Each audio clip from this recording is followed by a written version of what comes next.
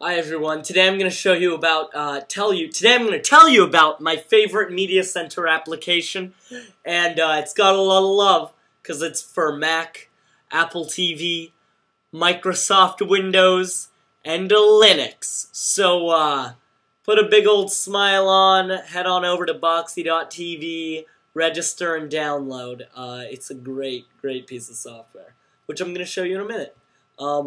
Anyway, before I get this video rolling, if you already have Boxy and want to add me as a friend, which would be great, my username is Malcolm Strata. I'll have links to that in the sidebar. Alright, so, Boxy.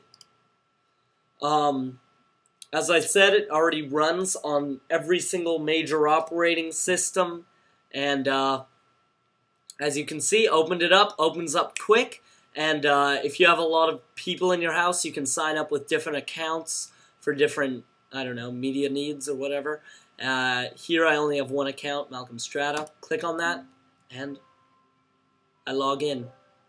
Essentially what Boxy does, it consolidates all of your media into one little bundle. So all of my music, all of my movies, and all of my TV shows and photos that I have on my computer or on my external drive is automatically going to be here for my viewing pleasure.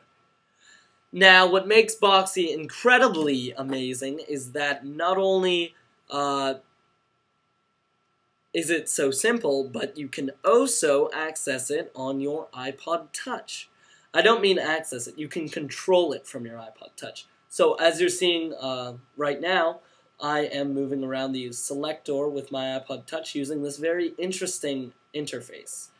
I can select different things and play them from my iPod Touch, and it's a very nice interface. It's quite interesting. But if it isn't for you, you can always click on the buttons, and there you go. It'll be a little bit more conformist for you. Now, pretty much everything that makes this a good media center has already been done.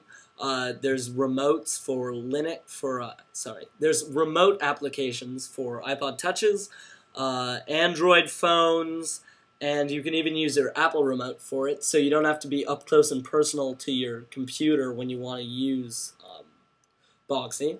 So it works out pretty nicely. Also, it scans all of your internal and external hard drives really quickly, so as you can see right now, it's already recognized that I have all of these movies on my external hard drive, and there you go. If I wanted to play something, all I'd have to do is select it and press enter, and then in a matter of seconds, it'll start playing it. Another really cool thing is once this starts playing, the remote application on your iPod will present you with a very nice looking movie cover and a control scheme, so I can turn up the volume, turn it down, pause, play, and I can even fast forward it,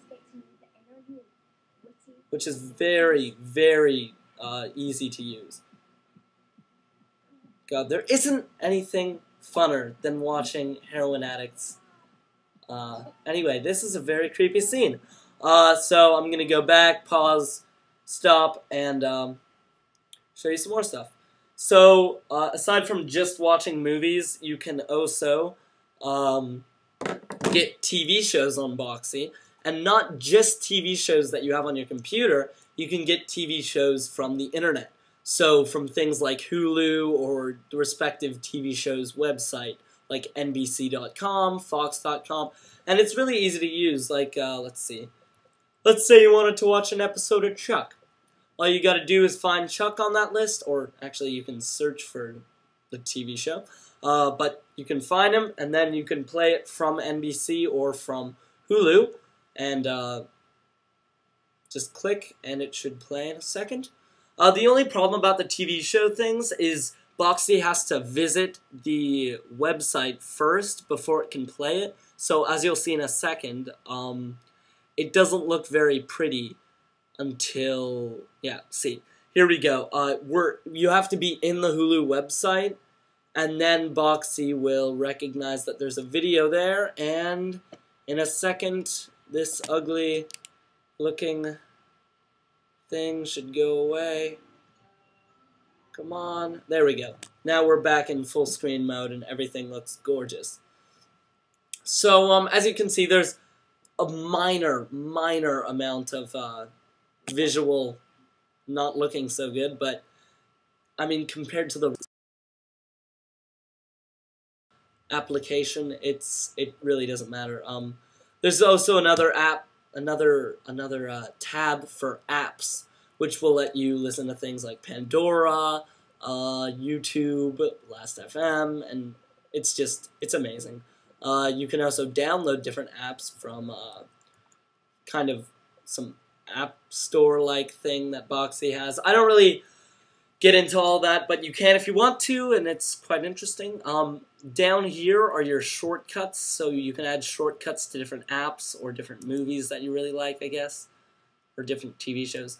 Anyway, I've run out of things to say. Boxee really is amazing, and one more thing, on your home screen there's a little thing over there called Q, and essentially from your web browser, if you see any interesting videos on your on like YouTube or whatever, you can click a bookmarklet and it'll add them to your queue, so the minute you're in Boxee you can play some YouTube video that you found interesting but didn't have enough time to watch.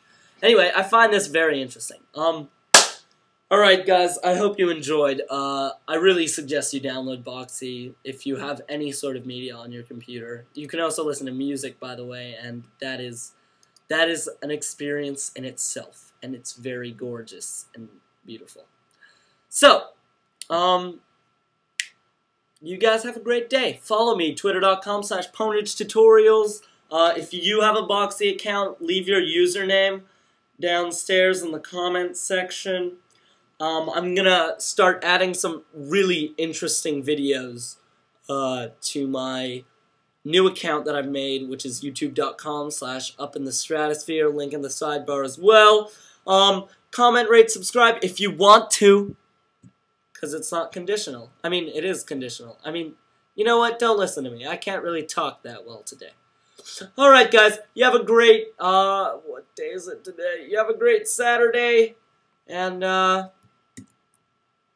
stay happy, everybody. Because, we don't need any more sadness in the world today. Alright. See you guys. Links to everything in the sidebar. Love you guys.